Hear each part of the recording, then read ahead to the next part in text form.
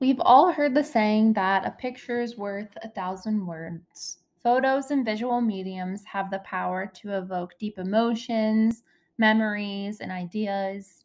And images or visuals captured by people help them relive their stories, both good and bad.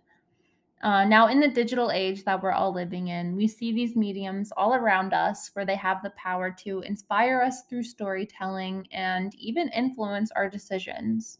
There's power in images and visuals.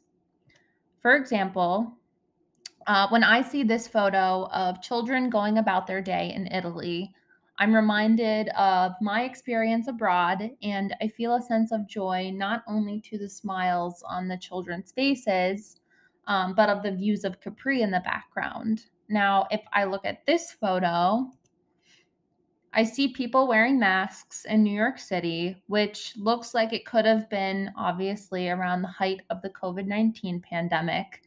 And by looking at this photo, I feel emotions related to the widespread fear and anxiety and worry that was brought on by the pandemic, and how I felt during the time.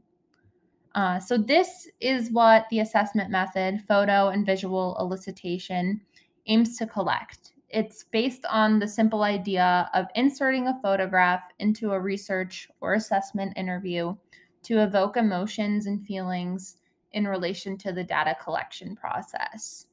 And in this presentation, we'll go over a quick overview of this assessment technique, provide an analysis of the methodology and how it's used, as well as some limitations, and then we'll go over some examples related to the higher education field. So, for a quick overview, photo and visual elicitation is where researchers solicit responses and reactions and insights from participants by using photographs or other images as stimuli. This is a qualitative interview technique, and these visuals can be cartoons, videos, or public displays, etc. And then this technique results in data that evokes feelings, memories, information, and allows participants in these types of assessment to respond to the visual mediums.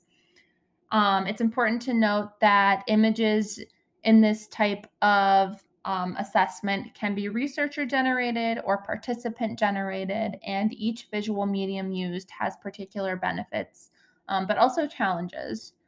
And then this has origins within the sociology and anthropology fields. Photo and visual elicitation creates more comprehensive interviews and concentrates on 4 areas such as social organizations and social class, community, identity, and culture, which I feel easily translates to the higher education field. So when photo and visual elicitation is used as a means to assess, it adds depth, richness, and new insights to already existing verbal as well as written data collection methods.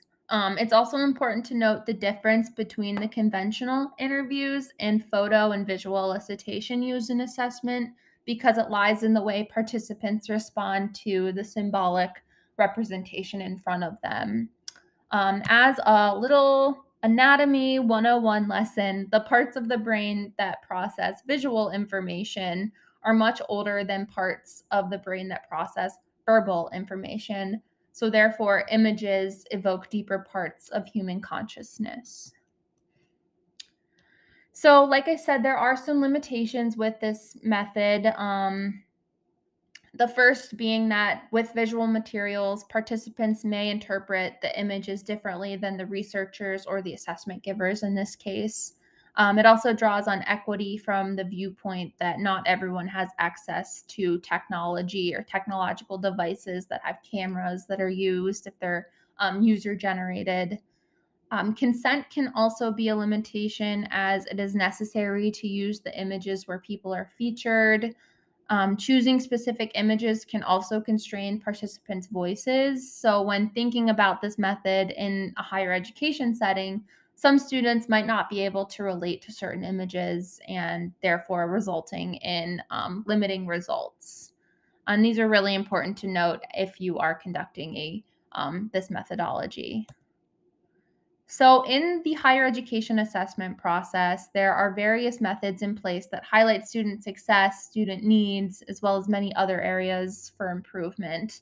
And when looking at this methodology in the student affairs assessment process, it has the ability to give students knowledge and acknowledge self identities in a way that other assessment methods, such as surveys, can't.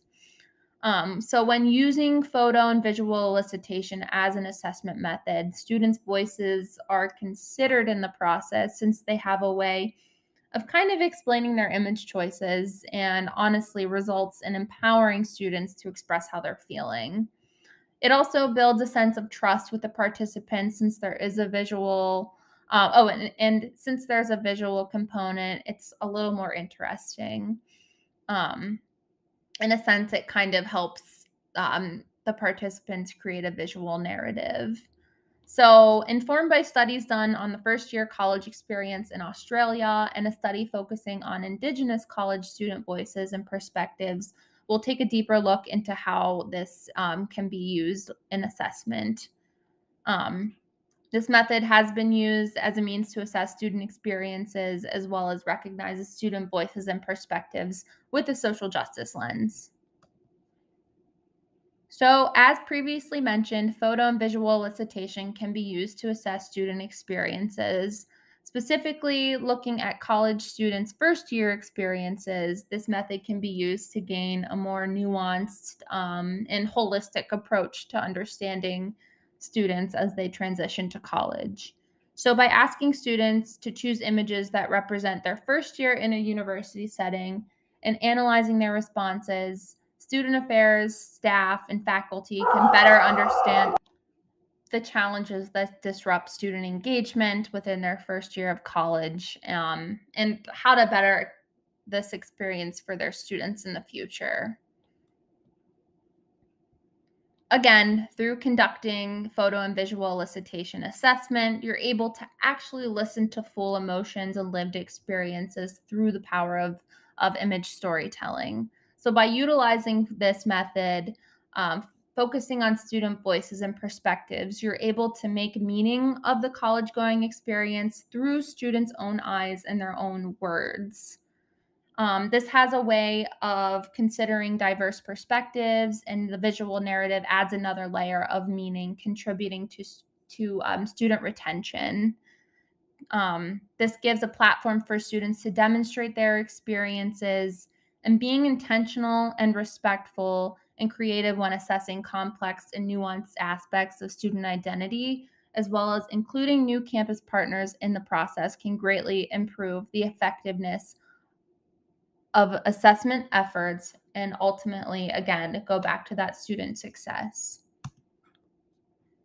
So I hope you learned a lot about photo and visual elicitation methodology. Thank you.